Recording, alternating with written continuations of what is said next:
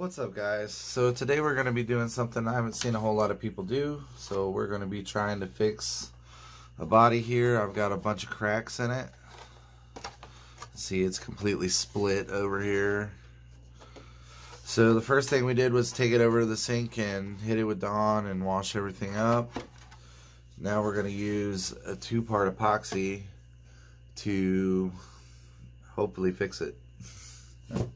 We've also got some little strips of dryer sheet here, which you'll see in a minute we're going to use for some reinforcement.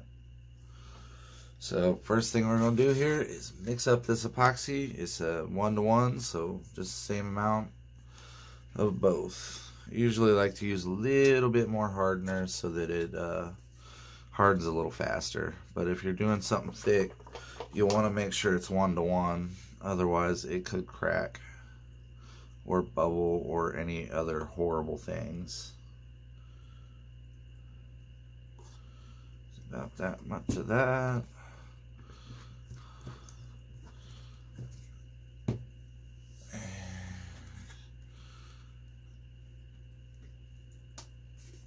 Same amount of epoxy here, hardener.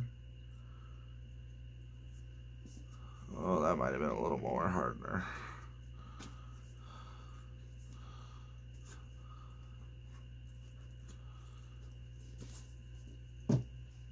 Oh yeah, we had music. Yeah.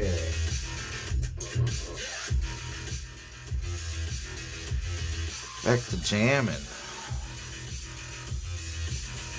Oh, I think that was way more hardener. Add a little epoxy to it.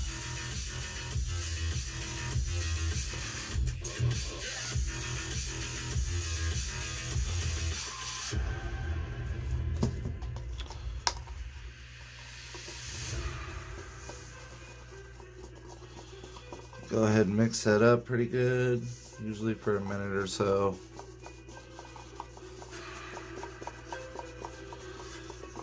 They do make stirs for the drill for this too, which is a good way to do it if you're going to be pouring or something.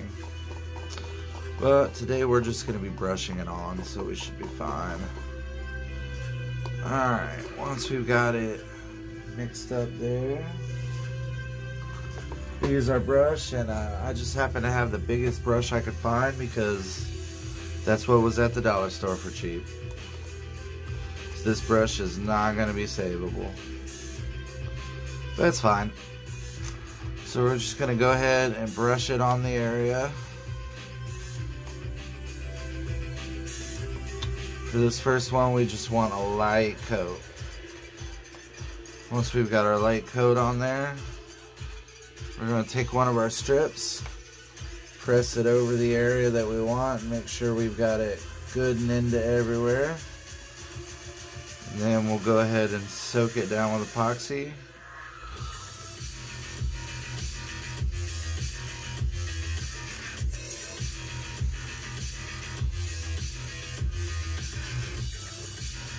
Make sure it's pressed down in there good.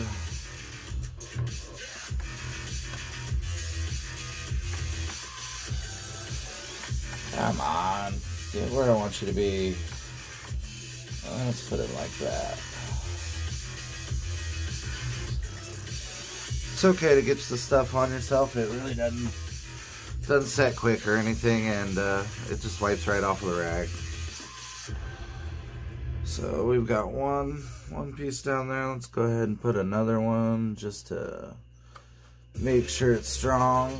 If you want, you can be real precise about it, or you can just cut the overhang off when it's hardened. Once it's hardened, you can also sand and paint this stuff as well. So just go ahead and get that second piece good and glued in there. It's kind of just like doing fiberglass, just on a smaller scale. So that one's pretty much done. Let that one harden. We'll move on to this other crack over here on the side. Same procedure, just going to start by wetting the area down everywhere that we want.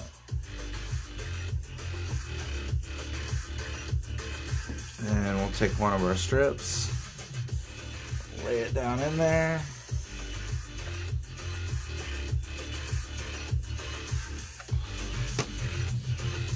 And brush back over it. The reason we brush back over it is because it's going to hold more and it's going to get the air bubbles out of it.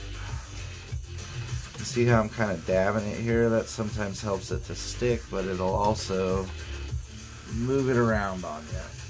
So just make sure it's where you want it to be and completely permeated with the epoxy there.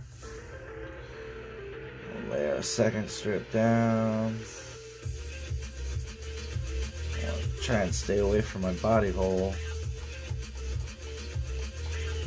I'm gonna have to cut that back out. Just another good dab. And just same thing.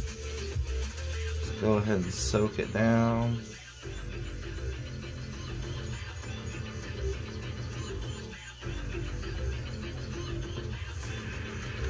And then we'll just let that dry and harden, and that's pretty much going to be it. Also want to be careful to make sure you cover wherever you're going to work, because this is usually a messy procedure and this crap does not like to come off of stuff. Alright guys, so we'll let that harden and set, and here in a few hours we'll come back to it and I'll let you see how it turned out. What's up guys, so it's been 24 hours here letting this dry, and we'll show you what we got. So you can see that's pretty sticky, pretty hard. Definitely doesn't flex that good. Nice little repair. Just a quick little trim here. Around here.